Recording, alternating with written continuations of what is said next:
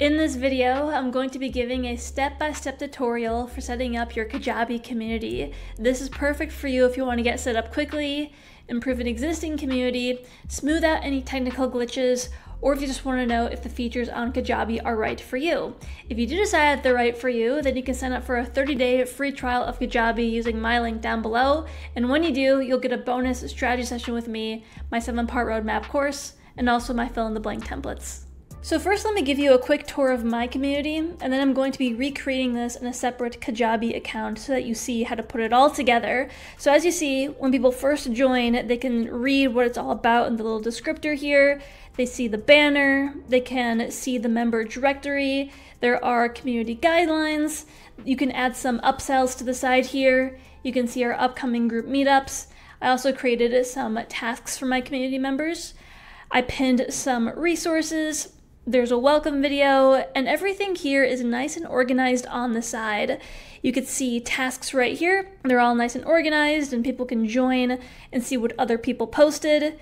You can also see our upcoming meetups, and this is a brand new community that I made, and so when you do a meetup, you don't need to Zoom. You can actually do it straight within Kajabi, and there's a record button, and all the recordings are easily going to save right here.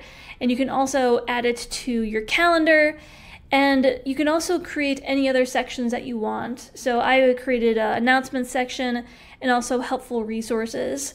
What you could also do is you can create separate community areas. So this is my admin view, and you could see both my free community and my paid community.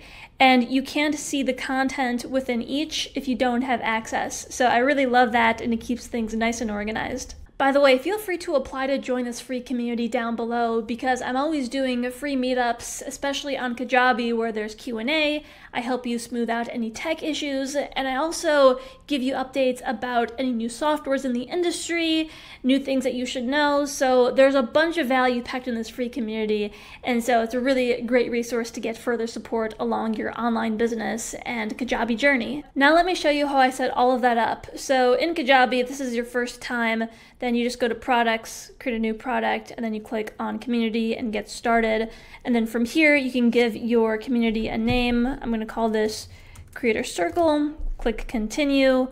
And don't worry about price for now, just click on free, or you can click skip for now. So this is what it now looks like, and underneath settings, you can give your community a little description, and you can add in an image. This is what's going to appear when people first join right here in this area. So let me copy and paste that little description here, and I'm going to click on save. As you remember, I mentioned that you can have different access groups. I want to make a big distinction here. So as I said, you can adjust your photo and your description, and your different access groups are both going to be able to see that. So both the people in my free community and in my paid community can see that image and that description. Now, if you want to change the name of the access groups, you go over to access groups, and this is where you can click on these 3 dots, click on edit, and this is where you can change the image of just that access group and also give it a little description. This is important because when you bring on new members in their member library, they're going to see that image as well as that description that we added underneath access group. So I really want you to see where these images and where these descriptions go, both for the access groups and also for the community overall. So this is what the community looks like, and I'm just gonna walk you through step by step. So you could start by adding a cover photo. What I did is I simply went to Canva and I gave it these dimensions. Canva you can start a free trial of, and you can simply choose the file once you make it and upload it like this. On the sidebar here, you can add any offers that you want them to be aware of. So for example, in this free community I encourage people to join my 5-day workshop. And so I could choose what the button says, and I can click on publish. That way when people join, they see it listed right there. From there, I can also schedule our next group meetups. So I just simply click on this button, and I love how easy Kajabi makes it. You just give it a title. I'm just gonna call this First Creator Meetup. Gonna make it really simple. And you could use Kajabi's built-in feature. So this is like Zoom, so people can meet, turn their mics and cameras on and off, and you can easily hit record and it saves in the community. So it makes it really easy, and I'm just going to choose a day. You can give it a little description. I'm just going to be simple now, obviously give yours some thought. And if you have multiple access groups, just make sure that you are selecting the right one, and you can choose which of your channels gets notified. I'm just going to get rid of that for now, and I'm going to give a little image for this. Okay, from there, click Save.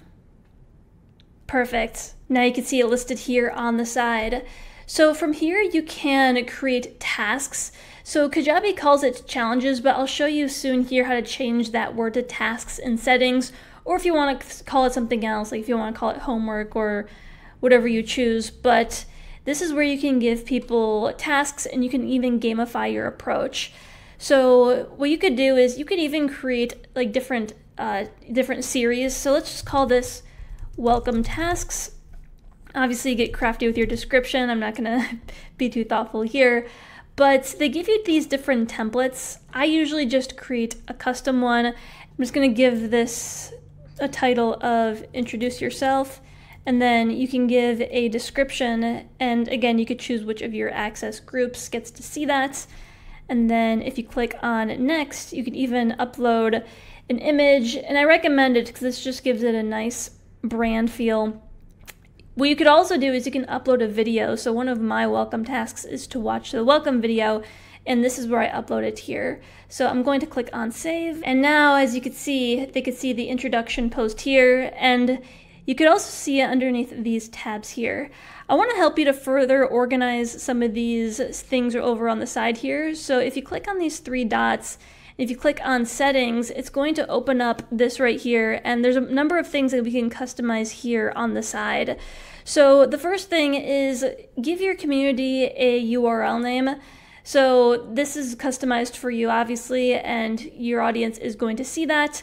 And here you can also customize community guidelines. You know, customize this for what you want your audience to do, but remember that you want to keep your community a respectful environment so that people feel welcomed. So it's important to take these seriously. And when people first join, there's going to be a message that pops up, and they have to agree to it. Underneath email notifications, these are the messages that go out to people, and you could toggle these on or off.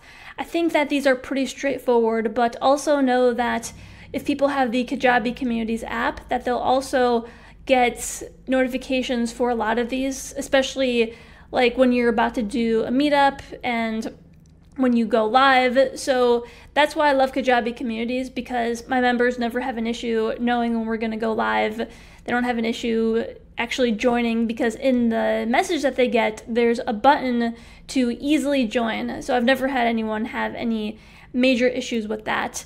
So read through these. I usually just keep this off because I don't think there's a need to send weekly digest emails. There's one big distinction I want to make here. So as I'm currently speaking, there's a small glitch in the Kajabi communities where if you have multiple access groups, then they're likely going to get notified, for example, when a new meetup is created that's not in their access circle. I hope I get to update this video and chop this out because they fixed it, but that's currently a glitch that they are working on.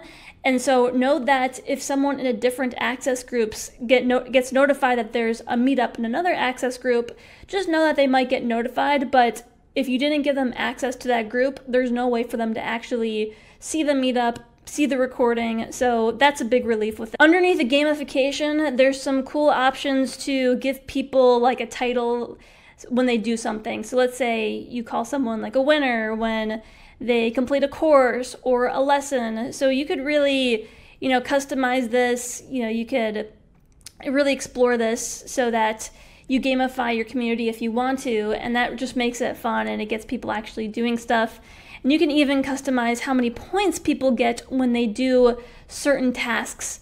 And in a second here, I'll show you how you can add a leaderboard if you really want to, but this is totally optional. Underneath customization, you could choose the home page. So this is like the first thing that people see. When people first land in my community, they see this home tab here, but you can also choose when people first join to see the meetups tab, or what other options do we got? The challenges tab. So it's up to you. You could choose your color, light mode or dark mode. I usually prefer light mode. There's a few things I want to point out here. So you could choose whether or not there is a global feed. I like to have it, that's what you're seeing here, and it'll just summarize all your posts within your other circle areas here if you want. So I think that's a really nice feature, but up to you if you want to turn it off. You could even give it a name. Like here it's called home, or you could just call it feed if you want. So for all these features here, you could like change the name. You know, like this one, I didn't like the word challenges. I actually changed mine to task. Then you do tasks. I just think it's a much more friendly word than challenges. That sounds difficult. Channels, I call mine like circle. So as you can see here, there's a lot of room for customization. You can also choose whether or not the leaderboard is visible. So let's say you don't want that, then you can simply disable it.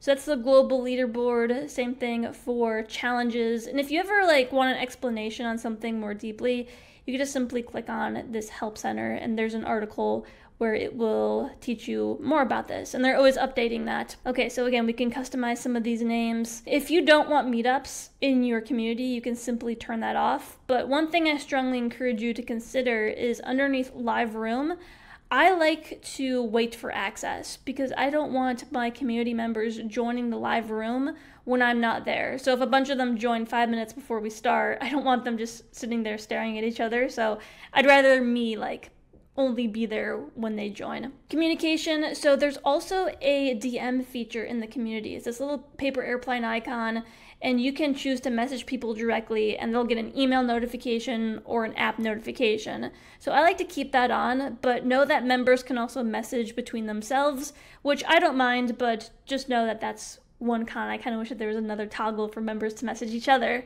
You can also choose to hide the member directory. Right now I have mine on so people could see how many members are in the group, and if they click on it, they can also see each other's names. So again, that's totally up to you. Some people don't like to see the numbers or the names of people, but it's totally optional. Here you can customize emojis, but that's not super important. We already did the challenges before, but moving forward, if you ever want to like edit your challenges, then you can create new series. So this is a series like my welcome series, or you can create new tasks within. So as you can see, these are mine right here. And this is my already established community. So this is my welcome and workshop action tasks. Honestly, now that I'm looking at this, I could probably put these in 2 different series, but I did this on purpose because I want to encourage people to go through my 5-day workshop. And I want them to see it like right when they go through these. So as you can see here, when I was originally setting up the action tasks, there's a default where you have to choose like 14 days or 30 days. But once you actually publish it, you can actually go in and edit it. You can choose how many points they get if you want to gamify it, but you can extend the end time as far back as you want. So that's one thing. There's no way to turn off the end time currently for these tasks, but like I don't want these to end anytime soon. Like I want people to continue to introduce themselves throughout time. So that's just one thing I did. I could have technically created a post underneath a separate circle to do this, but I want this to be underneath the tasks tab to really, you know, like have people like give them direction when they first join. So I just want to show you that feature. And another thing too is you can like adjust the order of these once you have a bunch of them up if you want them to go through it in a specific order. Underneath channels, this is where we can create the subgroups that are on the side. So for this free community, I decided to have announcements and helpful resources. So as you can see here, announcements is kind of like this group chat feature where you can send messages, you can have different polls. And so let's recreate that. So I'm going to call this announcements, and I'm just going to copy and paste that word, give it a more crafty description, but choose your access group. And there's 2 different types of channels. So that group chat feature is the chat.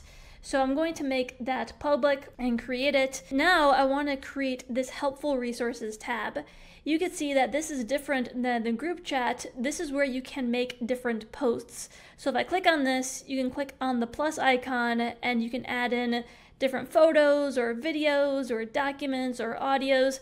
I actually have this for my paid mentorship community because I allow people throughout the week to submit material for me to review and give feedback on. So this is something that you could do as well, maybe for your community. And so to create that, I'm going to click on new channel. I'm going to call this helpful resources.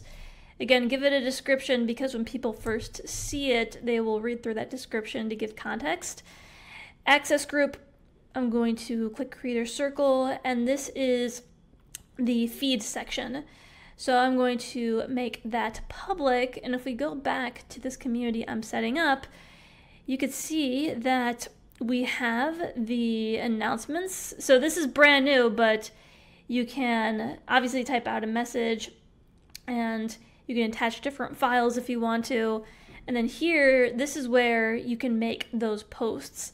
Now, let's say that you want to change the order of these circles. Here, you just simply drag these multiple dots, and from there you can change how they're ordered. And then that's where I like to make my announcements, is in that circle. But what you could also do is underneath announcements, you can create new announcements, and people will typically get email notifications, but I just like to personally keep everything in one place underneath that chat feature. There's a few last things I want to show you. So as you can see, underneath the feed, I have a number of pinned posts. And so the way that I do that is I actually make those posts underneath my helpful resources tab. So the one that we just created, I just simply make a post under there, and then what I could do is if I click on these three dots, I can choose to pin it to my feed. So let's say that I do that, then it's going to appear right towards the top. But let's say I only wanted that post to pin towards the top of this very circle, then I could do that. And right now it looks a little bit odd without multiple. If I pin it to the top here, I could choose just to have things pinned underneath this section, but personally, when people join my community, I want them to see everything pinned in one place, which is why I have it that way. And then over time, this is going to be more like a content library. So personally, I don't like to have that pinned to this specific circle, but I do like that they're pinned to your feed. So this is really what you make of it. You know, feel free to customize this for you. But one last thing I want to show you is how to tag people.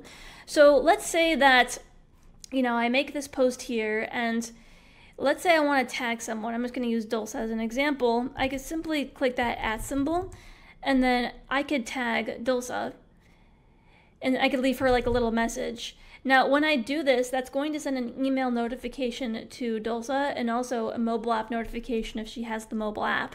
What I could also do is I can click on @everyone, and this is going to notify everyone in the circle. And you could do that both for the chat feeds and the feeds.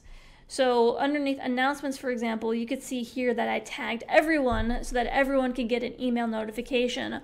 Only you as the admin can do this, which is really nice because I don't want my community members to be tagging everyone. And last thing I'll say is that before you add people into this community, I would highly recommend checking the mobile version, because you just want to make sure that everything is smooth on there, and it's pretty straightforward. On the mobile version, you will see all of these circles here like listed on the bottom, and so you could just go through, you know, make sure notifications are working, and that way you feel really good about the mobile version and you feel comfortable and confident inviting people in. Lastly, Kajabi Community is always making upgrades. Like, for example, being able to add a offer on the side here is an absolute new thing. And so I'm going to leave an article down below where you can read the latest updates about Kajabi communities, just so that you stay ahead of the trend. So last thing I'll say is feel free to apply down below to join this community right here, because as I said before, I am giving a lot of great resources in this community. In the future, we're going to have free Q&A sessions about Kajabi, and to help you smooth out any technical glitches, I'm going to give out awesome free resources to help you stay ahead of the curve. So there's a ton here, like from new software programs, like this is a new marketplace. I have free resources like my playbook, my master classes, and there's a lot more to come. So when you fill out the form, it's going to ask you what your needs are, and I will cater this to the community as a whole. So I'm super excited for you to potentially be joining us, and I can't wait to see what you accomplish from here. So thank you for watching this video. I hope you found it helpful, and be sure to subscribe for more tutorials just like this.